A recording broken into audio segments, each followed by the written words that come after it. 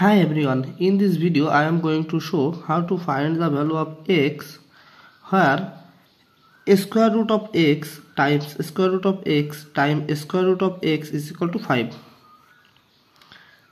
or squaring both sides we can write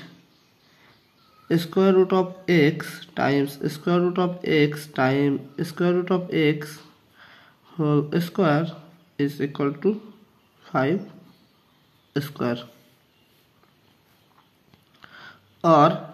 this square root cancel out this square, so we can be written as x times square root of x times square root of x is equal to 5 times 5, or again squaring both sides we can write x times square root of x times square root of x whole square is equal to 5 times 5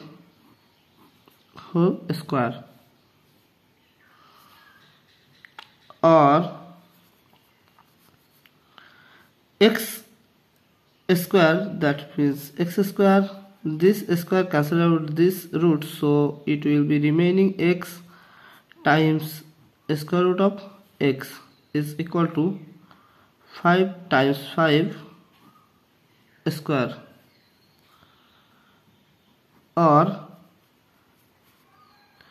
now again square root of both sides we can write x square times x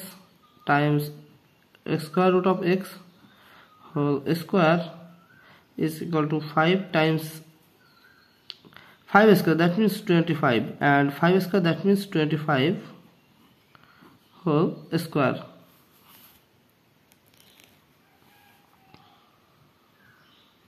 or x square whole square, that means x to the power 4 times x square, and this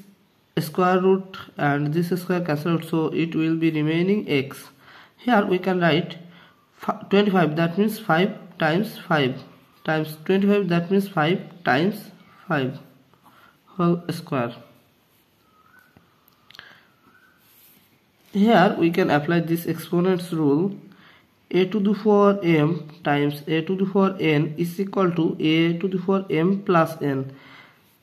Here apply this rule, we can write x to the power 4 plus 2 plus 1 is equal to 5 to the power 1 plus 1 plus 1 plus 1 whole square, or x to the power 4 plus 2 plus 1, that means 7 is equal to 5, 1 plus 1 plus 1 plus 1 is equal to 4 whole square, or x to the power 7 is equal to 5 to the power 8. Now we have cancelled out this 7, so we can write x to the power 7